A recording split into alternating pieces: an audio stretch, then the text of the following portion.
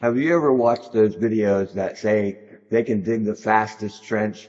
And usually they're using that little tiny spade shovel, that little red shovel. That's a trenching shovel. Let me show you how to dig a trench. Easier and faster than all of those other videos combined.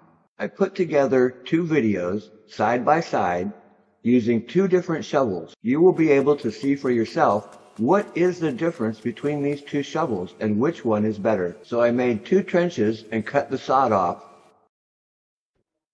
On one trench, we're using the trenching shovel. And on the other trench, we'll use a regular 8-inch shovel.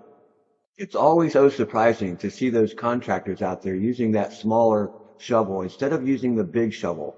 Okay, let's take a look at these side-by-side clips. So I put the clock up there for no other reason, just to show you that it doesn't matter how fast you try to dig, you're going to be digging at different speeds. So putting the clock up there just kind of keeps it in perspective. You know, you try to dig fast with one shovel or the other, but it doesn't matter. The clock just keeps it all in perspective. At this point in the video, it kind of looks like everything's exactly the same. But you know, we've got to come back and clean the trench out down to the bottom. So take a look at the end of this little clip, and you'll see how much difference there really is between using the big, large 8-inch shovel and that small 5-inch trenching shovel. I'm not trying to rush any portion of this video. I'm digging just at a regular, normal rate so that you can really see the difference between these two shovels. So many videos out here telling you they can dig the fastest trench and the greatest trench, but you know, you can kind of see it now in this video how much difference there is between using the 8-inch and the 5-inch shovel. Trenching shovels are great. Every tool has an application. Sometimes you hear people say, the right tool for the right job. If you notice now, it's been 1 minute and 25 seconds, how much difference there is by using the right tool for the right job. The other thing that's very important is to know how to use that shovel. If you'll watch to the end of the video, I'll show you exactly how to use that shovel. You might think, oh, that's just a silly thing, anybody can do this. But you know what? I dig all day long, been digging for 35 years, and I don't get tired. I get hot and sweaty, but I don't get tired. Okay, I'm almost finished with that upper trench. As you can see, it's going to be right around 2 minutes. You know, there really is a science to using the shovel. Let me show you how to do that, how to dig so much easier and so much faster, so much more efficiently that you can dig for a long, long time. Okay, while we're still digging on the lower trench, let me show you a picture of the trench that I dug with the big shovel. Can you see that? That is a very clean trench, ready to lay pipe, or lay wire, or lay your sewer line.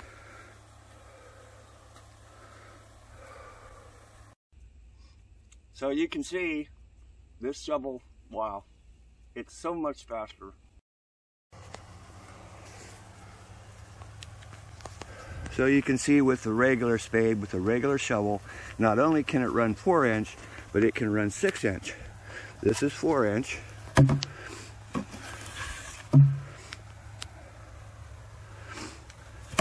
And that was 6-inch.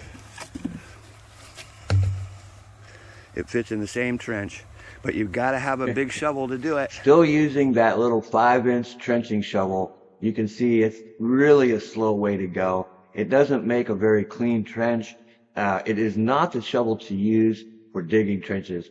It does have a purpose. I mean, when we run the trencher, you know, the ditch witch, we usually come back with that shovel and scrape the little bit of dirt that has fallen off of the chain.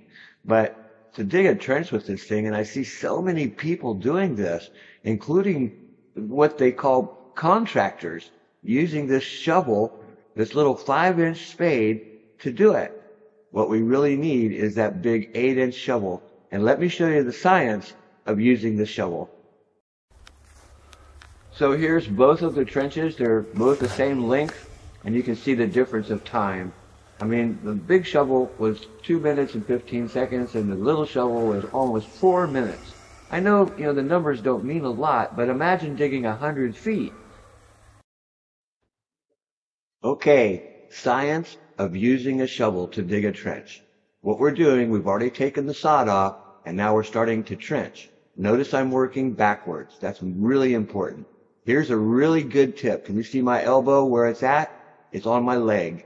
And as I lift that shovel up, I use my leg to help lift the shovel with that heavy mud and clay out of the trench. Watch it again.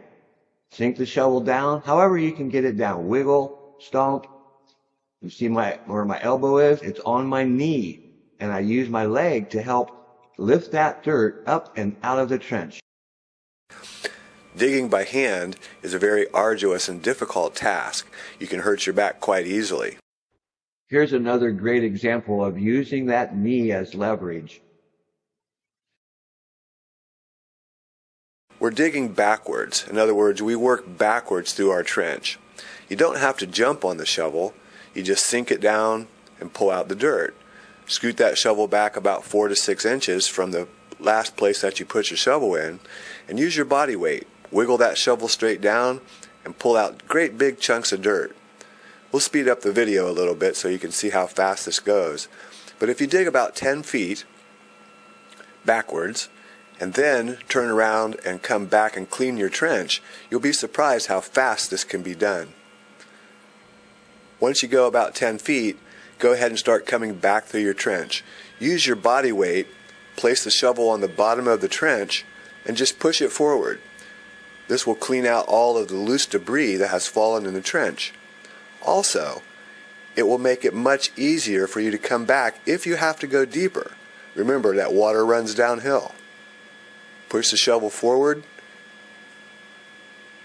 use your body weight, lift that out. Now this may seem like a really silly video, and we may get some really lame comments, but for the do-it-yourself homeowner that wants to do this properly, take a look. So, I've told everybody you can do this yourself. You see, we've got one of our female crew members out here to show you how to do this. So can you imagine trying to use that little 5-inch trenching shovel to do this job? If you use the big shovel and follow the advice I just gave you about using your knee for leverage, how to sink the shovel down, work backwards, this is her first day on the job, and we taught her how to dig a trench. Look at that. She's got that trench almost done.